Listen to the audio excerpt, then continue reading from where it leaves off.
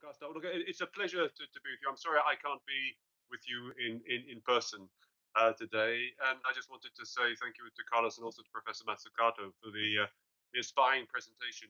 Each time I hear Professor Mazzucato, I learn a little bit more. And I think it sets an excellent background drop for what I want to present very briefly today. And what I want to do is perhaps draw attention to some of the problems that we see, that these are the big problems that we need policy to solve, because of course policy, as Professor Mazzucato, needs a directionality, and the directionality is based on the societal challenges that we're seeing. Now, I want to put it in a cohesion perspective and really just draw some of the key messages from the Cohesion report. It's a 300-page report. I'd invite you all to have a look at it, but I think there are some big messages coming out of this, and I'm going to identify around 5 or 6 major challenges that we see, and they're very much linked to what both Carlos and Professor Mazzucato presented.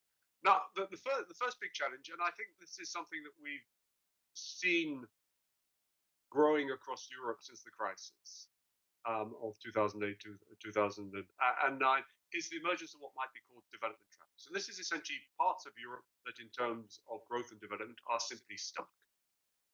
They are in the same position they were 10 years ago. Now, this is a rather complicated map, which tries to essentially visualize this. And shows that in addition to the areas that we would think about being stuck in the south of Italy, certain parts of Greece or Spain, there are other regions in Europe as well which are stuck. Now, this really raises a question, which I'll come back to the end of my presentation, about Europe's growth model. And do we want to have a growth model which essentially says there are some places which are going to contribute more to Europe's growth, where there will be more opportunities, or do we want to have a more balanced model of development? The answer for us in terms of the cohesion objectives are clear. We need to have some kind of model of balanced development. And if we want to do that, the question then is, how do we do it? How do we address the problems that these places are facing?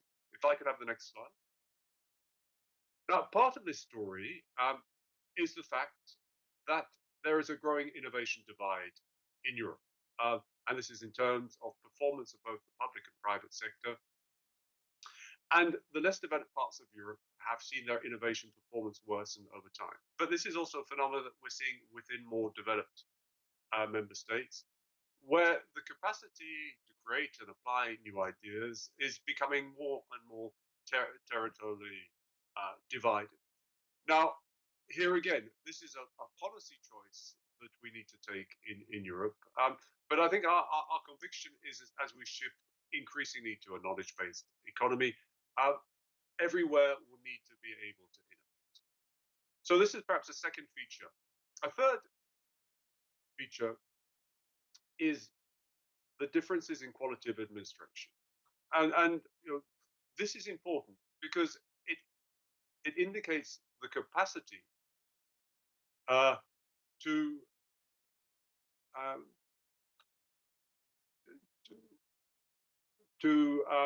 so I think my PowerPoint has been there's a bit of a problem with it. I'm not sure if everybody can see the PowerPoint.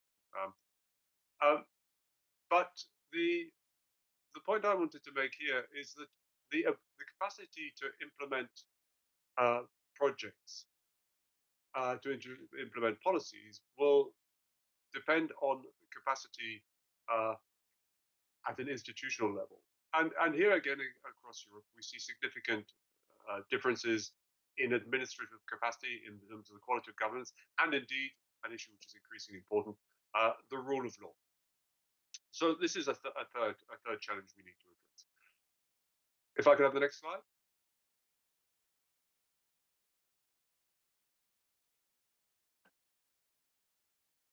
Sorry, could you switch to the next slide, please? We have the next slides. It's transition to carbon neutral Sorry, I can't economy. see it. I still see. Okay, transition to carbon neutral economy. Thank you. Um,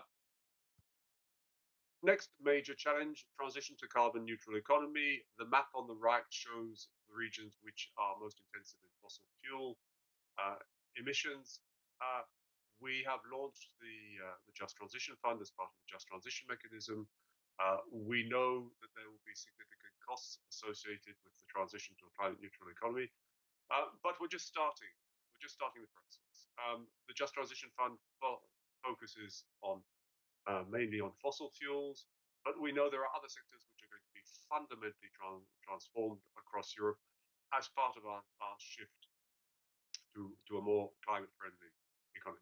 Final major challenge, and this is something which we are only just starting to talk about, is demographic change. Europe is a demographically and will be a demographically challenged continent. We are aging faster than many parts of the world, but many regions in Europe are particularly touched by this phenomenon. Um, and it is projected by 2040 that 1 in 2 Europeans will live in a shrinking region. Uh, Now, this is going to be a major challenge because demography is a very heavy trend, which is very difficult to affect by policy. Therefore, the question will be, how do we put together policies that take account of these demographic changes, um, but at the same time don't break our system of a single market, of dynamism, of innovation and economic growth. So these are all, let's say, long-term, heavy policy trends, but at the same time, we're seeing an emerging set of crises. Now, most clearly, we saw the effects of the COVID crisis. We're seeing the tragic effects of the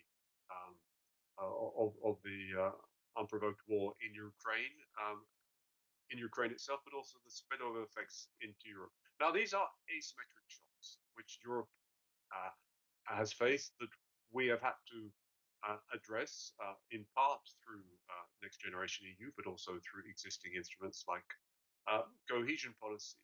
Uh, and in this case, in the case of the COVID crisis, we saw that the impact was very, very heavily felt in many of our less developed regions, but also in the earlier stages in southern Europe.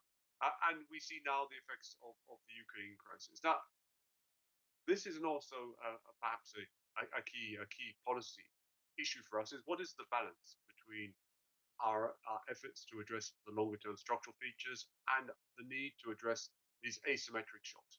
This is not the only asymmetric shock which uh, uh, which is coming: health, war, but equally we may see strong effects in terms of macroeconomic policy over the coming months and years if we have a very sharp tightening, for example, of monetary policy. So, a few issues to reflect on, and certainly this is part of the debate that our commissioner wanted to launch at the cohesion report. The first big question is what is the place for cohesion in the context of European integration, uh, where we have problems in terms of economic integration, but we also have phenomena of political polarization, questions about the European model, opposition to further European integration.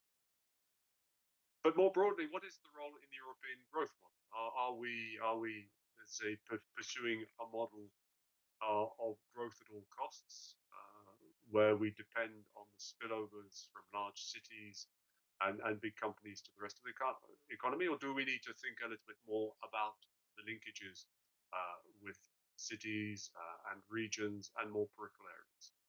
As I mentioned before, how do we get the balance right between the structural challenges that we see and we know we will have to address, and the ability to anticipate the kind of asymmetric crises that we have seen emerge over the last 2 months?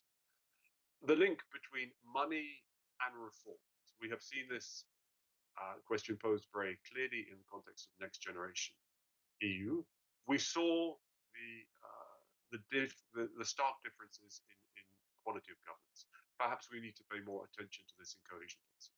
And then I think perhaps just to finish a little bit to echo Thomas Vlobin's question to Professor Matsukata. What is the place of policies which focus on regions and cities and subnational governments in all of this process? What is the balance we need to get between the efforts that are made at national level to address these challenges and the efforts that are made at subnational and regional? So with that, I'll finish, and I look forward to the discussion. Thank you. Peter, thank you very much. We are not allowing any questions for Peter yet, because Peter will stay with us for the debate that you will organize here right after a short break. So, dear ladies and gentlemen, I suggest 10 minutes break, and then we reconvene in the room for the debate, and Peter will be happy to have you with us also, even though still online. So 10 minutes break, and welcome back to the room at 10:41. Thank you.